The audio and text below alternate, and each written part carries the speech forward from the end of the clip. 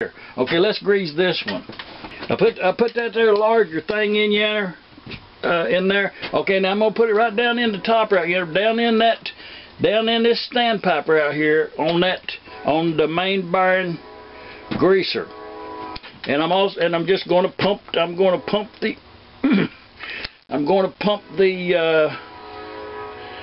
and as I pump this one, you see that pipe rises by itself. See, when I pump that grease and it gets full, there's enough pressure, it wants to push this pipe out by itself. And you do this with some finesse that you do not end up with a air bubble in there. But this right here, now that's a bigger pipe, so it takes more pressures to that.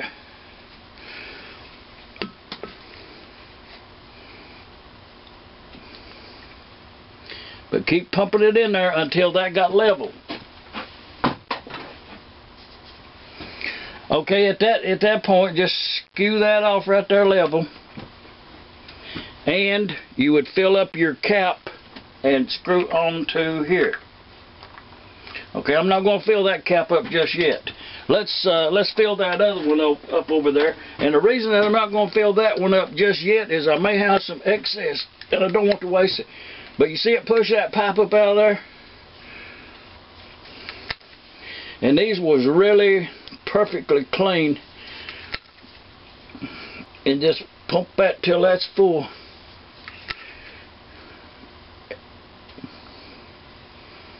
Okay. And screw that off level. Every time you screw off something, you put it in that cap that you had set in the side, and you see I have already filled this cap level full with grease, and I'm gonna put it right down on there. And it will work out most of the time that these grease caps really likes to be on grease. The cut part, two pieces, needs to be together because the threads are not always the same. Okay, now I want to observe right in that area, right down in yonder, I want to see a little grease come out of there. When I tighten this up, that's where the grease will come out on this side. It will come out that way, and it will come out on the inside. And again, the best way to do that is to turn the crankshaft as you tighten this up.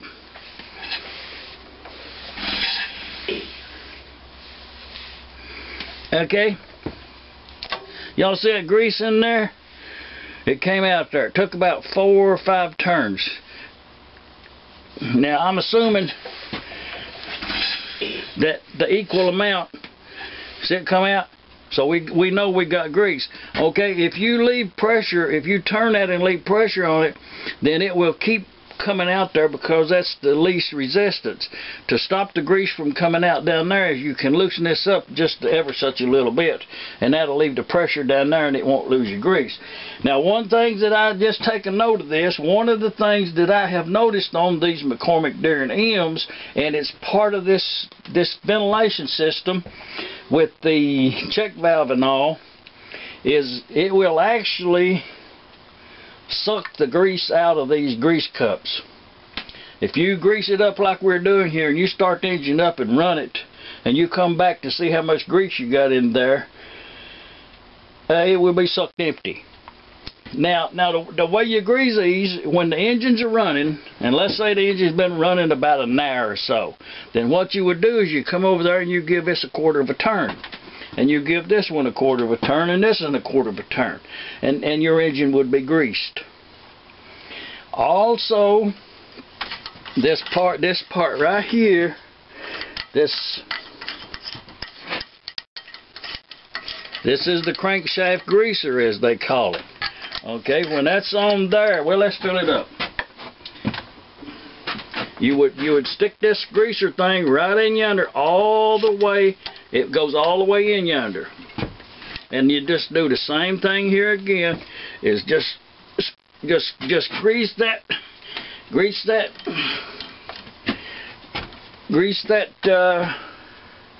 Let's try right in there. Maybe right there. You just grease that, just keep pumping. And I'm pumping the grease gun if I can explain this to you. And okay, now see at that point I seen it push this out, so I know that it's getting full. See it push out? It push itself out once it starts getting air bubble in there, then it wants to. As the grease displaces the distance in there, it wants to push that pipe out. And that's what you want to do. You want that to be completely full. It seems like it's a lot of grease, and it is. It takes a lot to fill that up.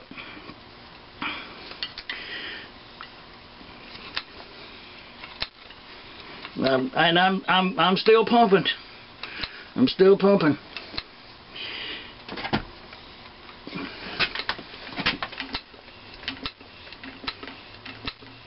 Okay, y'all see that grease? Do y'all see that grease coming out there? You see it? Okay. It's kind of hard to pump too.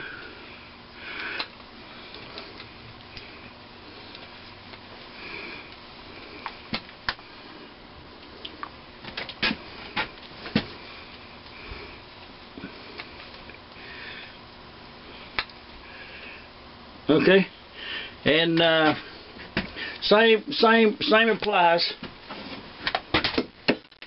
And that was the reason that we didn't fill that last cup up, is you want to save that grease for this cup right here and skew that off level. This one goes right up here, if you remember.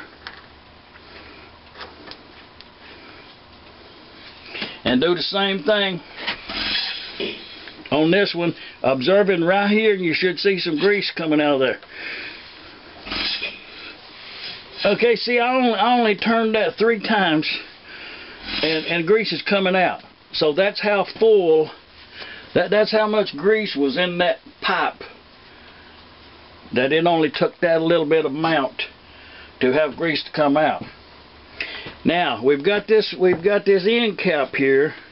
We have to fill that up with grease, and this is the amount of grease that you have to work with each time. And okay, let's fill it up and skew it off level, maybe a little bit extra right there. And this goes on here. Now this right here, thing right here, was one of this was what sold a good many of these McCormick-Deering M's, was this feature right here. And it was not a bad idea by no means, because if you remember, a lot of engines of this time period had the greaser on the rod itself, and in order to grease the rod, you had to shut the engine down and then turn the greaser on the rod and then start the engine back up. Oh, it was a great inconvenience. But with the International, the way they did it is, when the engine was running, and this was the left-hand thread in here, that would not unscrew, and all you would do when everything is warmed up and operating right is, if you hold this, if you're turning the crankshaft and you hold this, it will screw itself in. And all you would do when the engine was actually running, you would just put the palm of your hand against that just a little bit, and you could feel it screw in. But that's the way you grease the crankshaft on a McCormick-Deering M, is with this right here. Well, it was a good idea. Good idea. It was one of their selling points. Okay, now at this point we have got this. We've got this engine greased. Now that's all of the places that you would use grease on this engine. Now, one of the questions you're going to ask is, where does that grease go? Well, it does accumulate inside the engine, and you know, it was probably good maintenance periodically. There was not a time in the book or anything. There was not a time given that you would get in there and clean that grease out.